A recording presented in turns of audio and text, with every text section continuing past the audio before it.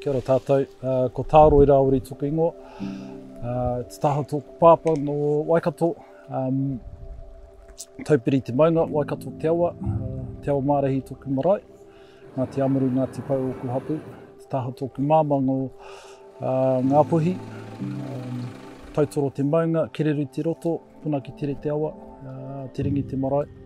Ngā te moerewa, ngā te hene o ku hapu. This place is called the Elbow. It's a place where my great-grandparents sort of looked after. So we've known this place all our lives growing up here. It sustains us through its kai that it provides through all the taonga in there, and it spiritually looks after us too. Yeah, tuna are real important for us. It's one of the bases why we settled here in Waikato. Historically on the river it was plentiful. There was kōrero of tuna balls where the tuna would, on the migration, all curl up together and roll down the river. We whānau, especially around this sort of area, they would hear it and they knew of it, knew the right times to come down and catch it. So they talked about having rowboats where they'd wait for it to come, lean the boat over, and the tuna ball would roll into it and actually push them over. And I guess in today's context, it's finding a place, getting access to just to go and get a tuna. Kia ora, Erina and Taroi is my husband.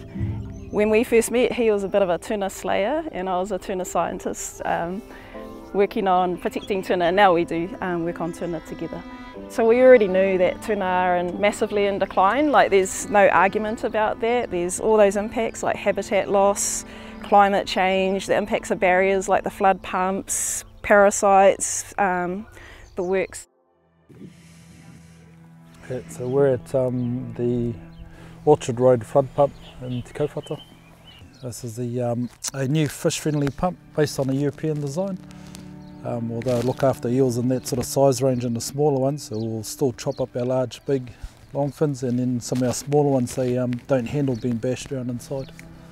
In Waikato we've got around over 60 flood pumps, so it's all controlling sort of inland areas to keep the water levels down for either land developments, farms. Over here's a housing development. The biggest issue is that they chop up our eels. Nothing actually survives. It's pretty much 100% kill rate on these flood pumps. The whānau sort of know when the tuna are running, especially the ones around home. Moving in towards summer when the eels start to migrate, normally during the big rains for a couple of days. 2 to 3 days, you know the tuna are getting ready to go. For us here, those are the key times that we would look to come and trap and transfer our tuna, just to get them past those barriers. In terms of what we want to see in the future for man-made barriers is sort of improved technology and working in with the people, working in with the iwi and mana whenua. Actually looking at solutions for getting tuna past these pumps. I guess it's understanding all the taonga within those catchments. You know, what's their behaviours, how do they move? Whatever you're looking to do in that catchment, will it affect their migration, affect the ability to get out to spawn, and knowing what they need before we put our needs in that space. And nothing's actually out there at the moment that's got a solution for our New Zealand longfin. Everything's just getting chopped up, so we need to turn that around. I think if tuna had a voice, they'd probably say turn the switch off the pump. Stop chopping them up, let the land flood, look for a different land use instead of taking away their homes. I reckon they might say something like, we were here first and through your actions you've massively made us in decline, and you have an obligation and a responsibility to look after us, to protect and enhance us. So this project was all about what are things that we can do to try and support tuna, and this used to be a paddock. So we got the diggers in and we created this pond and we fenced it off and planted these trees. The whole point was to create habitat for tuna. This was just one of many options. So yeah, it's 5 years old now, and yeah, really happy with how it's going.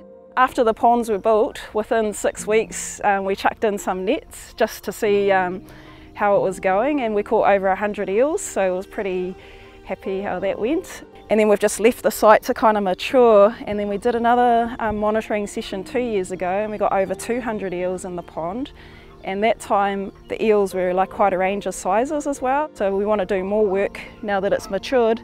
Look at how the tuna are using the space. Are they going back into the stream? Are they coming in here? Looking at the growth rates and kind of putting some more data around that. But anecdotally, the ponds seem to be doing really well.